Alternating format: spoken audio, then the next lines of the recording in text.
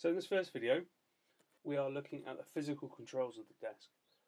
We're not going to worry too much about what the menu options are for the moment, because later videos we're going to cover those in a fair amount of depth. So looking at the physical controls, the first thing you'll see is the 17 motorized faders. We have two banks of 8, the left bank, the right bank, and then we have our 17th fader, which is the main left and right volume output. On the left side of the banks you have your bank patches. So we have channels 1 to 8, 9 to 16, all the way through to all of our 32 channels. Then we have our aux ins, then we have our effects returns, master buses 1 through 8, and then we have the master buses 1 through 12, and then our effects buses, effects sends. So on the right hand side we have our DCAs, we have our buses all the way through, and then we have our matrix mixes, and then we also have our mono main send if that is activated. One cool thing you can do with the banks is that you can combine them. So using the buttons on the left hand side, if you wanted to manage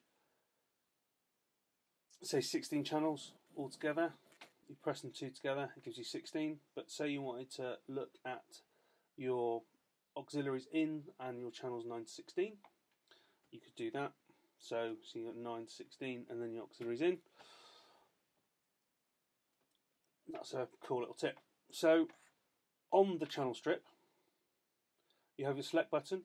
This select button activates the physical functions within that channel, within its signal path, and it also will affect anything that you change for the channel in the menu.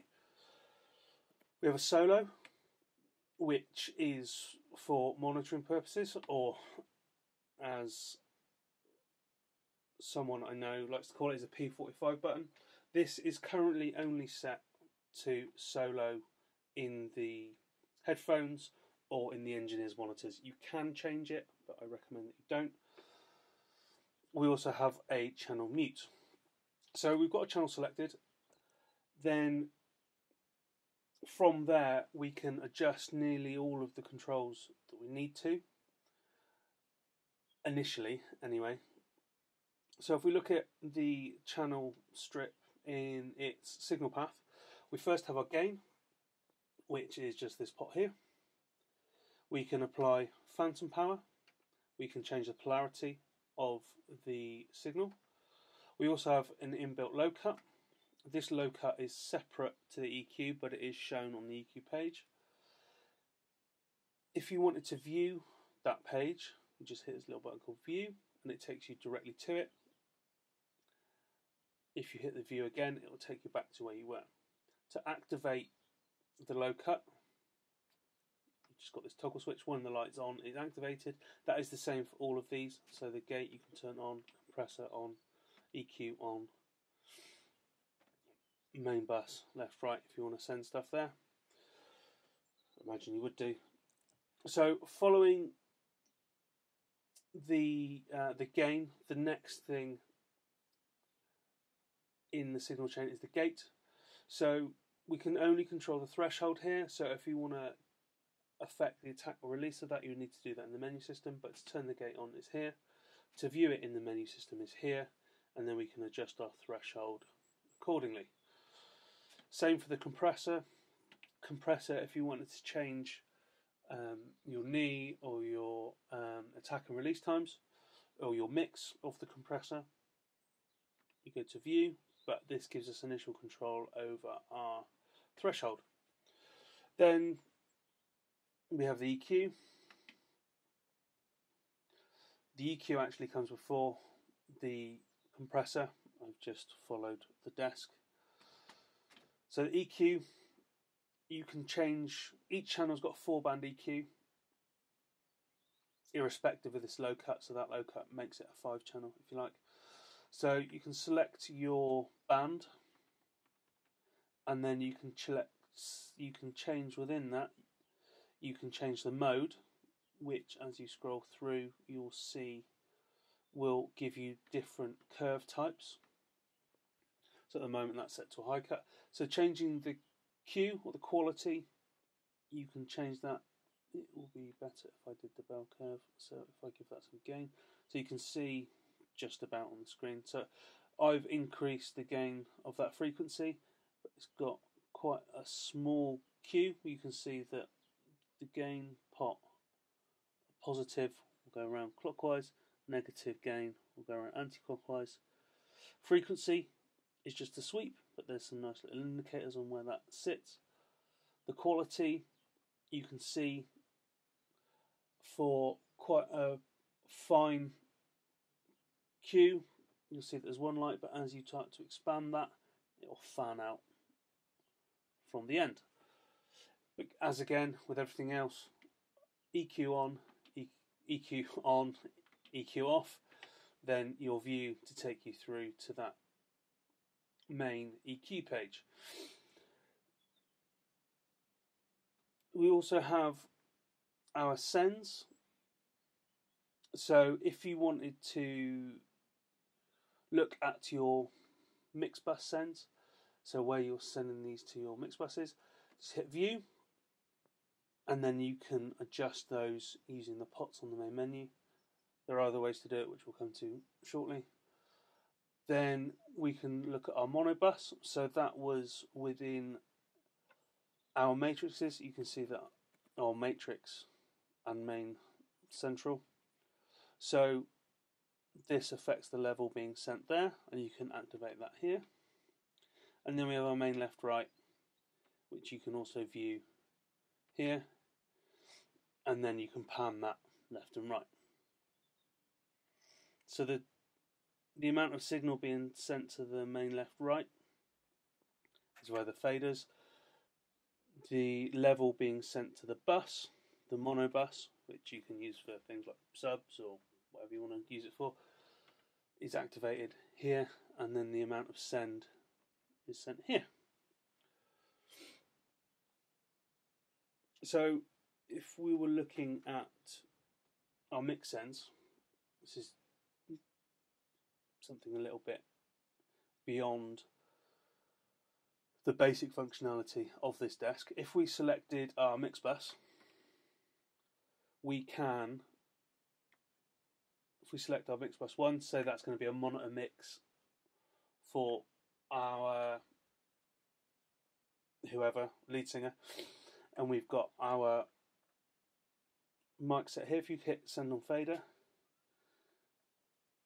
we can send those channels at unity gain, a little bit less for those, and that will be our mix.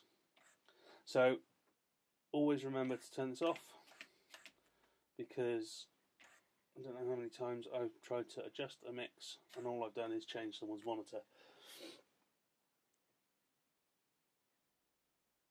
We also have a door remote button. I'm going to do a separate video on this because I'm going to show you the settings of how to set that up in Logic and Pro Tools. But it allows you to run in Huey or Mackie mode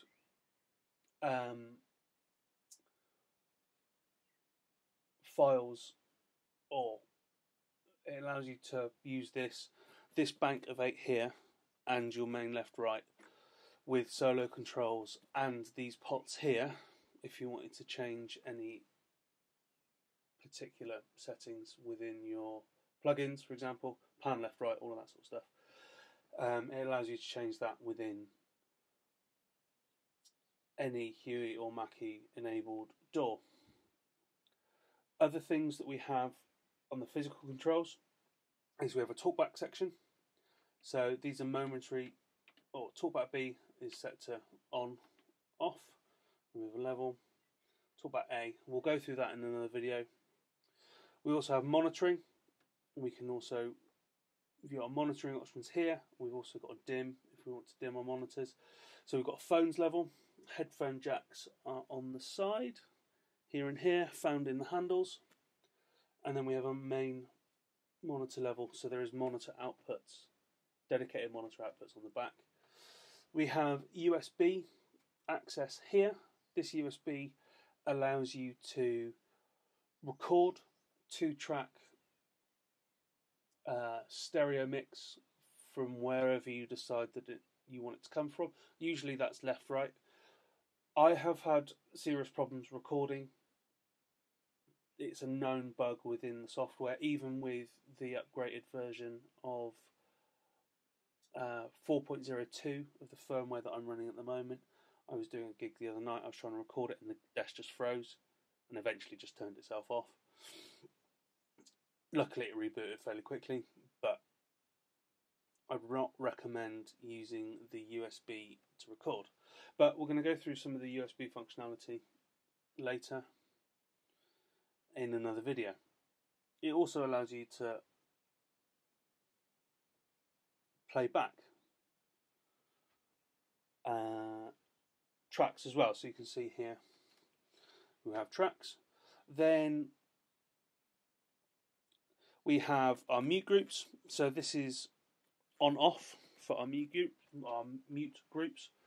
So they just toggle on and off, and we'll look at how to set those mute groups up later. We have an assign section. These buttons can be assigned to whatever you want, and there is an option of having 24 buttons in use. So you have 3 sets of 8, but you have to toggle between the sets. At the moment I've got these set up to manage some of the transport controls on my door, and then we have scenes. So this is our show saving options, and that's it for the physical functionality on the desk. It gives you nearly everything that you need to do right at your fingertips.